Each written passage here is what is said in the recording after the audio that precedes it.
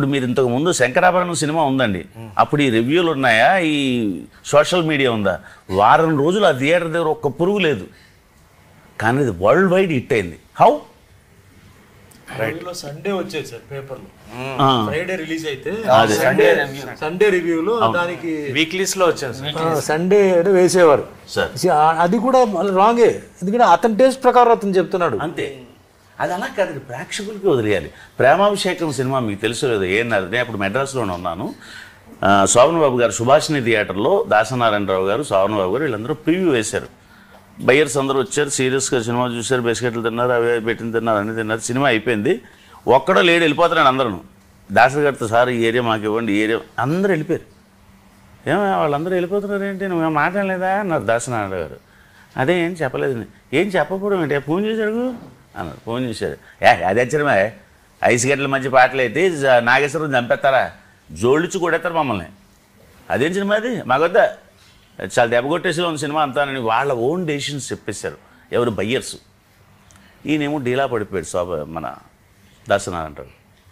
వెంటనే మన శోభన్ గారు, మీరేం కంగారు పడకండి, నేను రిలీజ్ చేస్తాను, డోంట్ వర్రీ, ఈ సినిమా మీద నాకు కాన్ఫిడెన్స్ ఉంది అన్నారు. అప్పటికైనా ప్రభాకర్ రెడ్డి గారు లక్ష్మీ ఫిల్మ్స్ అని డిస్ట్రిబ్యూషన్ ఆఫీస్ ఉంది ఆయనకి, ఆ కంపెనీ ద్వారా సినిమా రిలీజ్ చేశారు. సేమ్ బయ్యర్స్, అన్నా నాకు ఏరియా ఇచ్చానా, అన్నా నాకు ఎక్కడుంది ఏరియా తీసేసుకున్నారు శోభన్ బాబు గారు. అంటే అదనమాట. నేను ఎందుకు ఇది చెప్తున్నానంటే ప్రేక్షకులకు వదిలేయండి, మనం కాదు మనం డెసిషన్ ఇవ్వాల్సింది. మీకేమో ఏ కూర, ఇది కాకరకాయ కూర మీకు ఇష్టం ఉండదు, నాకు చాలా ఇష్టం, చాలా వండర్ఫుల్గా చేయొచ్చు, వదలకుండా ప్రతి ముక్క తినేయచ్చు. మరి అందరికి ఇష్టం లేకపోవచ్చు, తప్పు. దాని టేస్ట్ గురించి, దాని హెల్ప్ గురించి, మన ఆరోగ్యానికి ఎంత హెల్ప్ చేస్తుంది అనేది ఆలోచించకుండా మూర్ఖత, సినిమా రట్ట, ఆ డైరెక్టర్ని డాక్టర్ చూపించండి, వాళ్ళు ఇష్టం వచ్చినట్టు వాళ్ళు చెప్పుకుంటూ వెళ్ళిపోవడం, వాటిని వీళ్ళు టెలికాస్ట్ చేసేయడం, ఈ రివ్యూస్ చెప్పేవాళ్ళు. సో నేను అదొక్కటే బాధపడుతున్నానండి. వాళ్ళు దీని మీదే బతుకుతున్నారు కదా, ఇక సినిమా ఫీల్డే అంతమైపోతే వాళ్ళు ఇంకా దేని మీద బతుకుతారు అనేది ఒకసారి వాళ్ళు మన కళ్ళతో మనమే పొడుచుకుని మన ఇండస్ట్రీని మనమే నాశనం చేసుకుంటున్నామని నా బాధ. ఇప్పుడు మన ప్రాజెక్టు, మన ఇండియాలో, మన ఆంధ్రాలోను తెలంగాణలో జరుగుతున్న సినిమాలు మనం డెవలప్ చేసుకుంటే, ఇప్పటికీ చూడండి హిందీ ఫీల్డ్లో కూడా మన సినిమాలే డంకా మోగిస్తున్నాయి. కొంచెం సమయం ఇవ్వాలిగా. అతడు సినిమాని పడగొట్టారు, దానికి షేరింగ్ రేట్ కూడా. మరి టీవీలో ఎంత అమౌంట్ వచ్చిందో ప్రొడ్యూసర్ గారికి, సేఫ్. చాలా సినిమాలు, మొన్న డీజే దువ్వాడి జగన్నాథం, అప్పుడు అల్లు అర్జున్ గారు ఏదో మాట అన్నారని, నేను మాట్లాడిన భయ్యా పవన్ గురించి, నేను మాట్లాడను అన్నారు. దాంతో పవన్ ఫ్యాన్స్ అంతా రివర్స్ అయిపోయారు, ఏమైందో తెలియదు, ఆ సినిమాని పడుకోబెట్టేశారు. అది టీవీల్లో మంచి ఇన్కమ్, బాగుంది కూడా సినిమా దువ్వాడి జగన్నాథం. నేను దానికి ఒక ఇంటర్వ్యూ కూడా ఇచ్చాను, బాగోలేదని అందరూ చెప్పేస్తున్నారు అది ఇది అని, అప్పుడు కూడా ఇదే చెప్పాను. సో నా రిక్వెస్ట్ ఏంటంటే, ఆ రివ్యూలు ఇచ్చే మంచి మనుషులు, వాళ్ళు మంచి మనసుతో ఆలోచించి ఆ రివ్యూకి మీరే చెప్పండి ఇండస్ట్రీ వాళ్ళకి, ఒక 2 days దాకా మేము రివ్యూస్ పెట్టమండి అని చెప్పండి. 2 days తర్వాత థియేటర్ దగ్గర ఎవడైనా ఉన్నాడు అనుకోండి రివ్యూ చెప్పాడు, ఇంకేందుకు రాయుడు, ఇలా మై కట్టుకుంటాడు, లోపల నుంచి ఒక్కడు కూడా రాడు. రానప్పుడు నువ్వు వెళ్ళిపోయింటికి, దీన్ని బట్టి మీకు ఏమర్థమైంది, సినిమా పోయిందనమాట, సారీ అనేసి కదా. ఎంత సింపుల్గా ఉంటుంది. ఆ సినిమా అయ్యేదాకా గేట్లు దగ్గర పడిగావులు పడి కూర్చోవాల్సిన పని లేదు.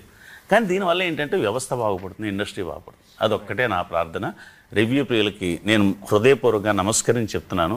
ప్లీజ్ మన ప్రొడక్షన్, మన సినిమాలను కాపాడడం కోసం మీరు కొద్దిగా టైం ఇచ్చి, మీరు కూడా ఇన్ ఫ్యూచర్ బతకాలి కాబట్టి ఆలోచించండి. నేను తప్పుగా చెప్పుకుంటే క్షమించండి. మండే ఇవ్వండి పర్లేదు, అది మండే లోపల you get the real audience voice వచ్చేస్తుంది కదా. ప్లస్ మీరు ఇది ఇవ్వండి, బికాజ్ మీరు ఇచ్చేటప్పుడు మీ review may be different, audience review may be different. You have to listen కదా, అడగాలి కదా, వినాలి కదా. ఆడియన్స్ టీనేజ్, మా మిడిల్ ఏజ్, ఓల్డ్ ఏజ్ ఉంది, క్యాస్ట్, కమ్యూనిటీ ఉంది. So many factors are today in a film release అండి. డైరెక్టర్ వచ్చేసి ఎన్నని చూస్తాడు, he has to కేటర్ everything in a film. మరి రిలీజ్ వచ్చేటప్పుడు so many people will be against the hero or for the hero, against the director, for the, ఇవన్నీ imply అవుతాయి.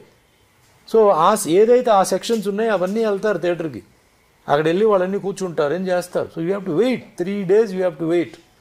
Monday you can give, by the time report వచ్చేస్తుంది బయటికి. Right sir. నువ్వు రాసినా రాకపోయినా బాగాలేదంటే తీసేస్తారు, నువ్వు బాగాలేదన్నా ఆడతాయి అంతే. ఇంకా but don't disturb the film. ఎందుకంటే చాలా డిఫికల్ట్ అండి ఇప్పుడు. అదే సినిమా అని చెప్పినట్టు industry will close down. Very difficult. ఇప్పుడే ప్రొడ్యూసర్స్ బయర్స్ లేకపోతే ప్రొడ్యూసర్స్ ఆర్ బికమింగ్ డిస్ట్రిబ్యూటర్స్. ఎంతో రిస్క్ వాళ్ళకి. సినిమా ఆడకపోతే డిస్ట్రిబ్యూటర్ పని చేసుకొని వాళ్ళు పోతున్నారు. ప్రొడ్యూసర్స్ పెరగాలి కానీ they should not get wiped out. This is an industry, this is an working industry. ఎంతోమంది టెక్నీషియన్స్ బ్రతుకుతున్నారు. So much of money is involved. So many things are involved. It's not ఏదో చిన్న అల్లాటప్ప ఇండస్ట్రీ కాదు ఇది. This a humble request we are saying because they should think about it in broad వేగా ఆలోచించి అందరి భవిష్యత్తు ఆయన అన్నట్టు వాళ్ళ భవిష్యత్తు కూడా అక్కడే ఉంది. So please don't give reviews. Even America I'm telling, don't give reviews. Monday you give. నేను వద్దని చెప్పట్లే, మండే యూ గివ్. సినిమా ఉందండి, ఆ హీరో ఎవరికి తెలుసు? అది హిట్ అవ్వడానికి కారణం మౌత్ పబ్లిసిటీ, నాట్ రివ్యూ. మీరు క్యాచ్ చేసేది లేదు. బిచ్చగాడి సినిమా హిట్ అవ్వడానికి కారణం మౌత్ పబ్లిసిటీ. నేను ఆ లొకేషన్లో షూటింగ్లో ఉండగా, రే బిచ్చగాడి సినిమా చూసావా, చూడబోతే నీ బతుకు వేస్ట్, వెళ్ళి ఎదవా చూడు సినిమా, చూసి బాగుపోతే నన్ను కొట్టు అంటూ అలా ఫ్రెండ్స్తో ఫ్రెండ్స్ అలా చెప్పుకుంటే అది భయంకరమైన అమౌంట్ వచ్చింది. అది మేము కోరుకునేది. ఓకే.